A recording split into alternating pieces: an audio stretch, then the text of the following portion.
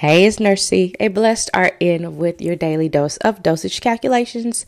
Today I have a drop factor problem for you, solved in two different ways. So let's get to it. 1,000 mLs of normal saline to infuse in 8 hours.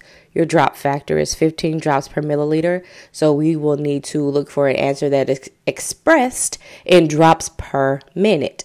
So with dimensional analysis, I like to start with what I'm looking for. So that's your 15 drops over mLs times 1,000 mLs over 8 hours times 1 hour over 60 minutes. You see all of your units cross out. You're left with drops over minutes. You multiply across the top, multiply across the bottom, and divide. And then you'll end with 31.25, which will round down to 31 drops per minute.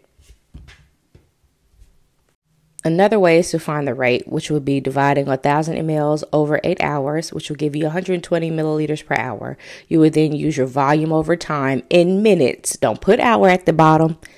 Multiply it times your drop factor. You see that your units will cross out your mLs. Boom, boom. So you're left with drops over minutes. And you multiply across the top, divide across the bottom, and then you're left with the same answer. Tune in next week for Work It Out Wednesday. We already had a session on Monday due to the holiday being this week. And don't forget to connect with me on social media.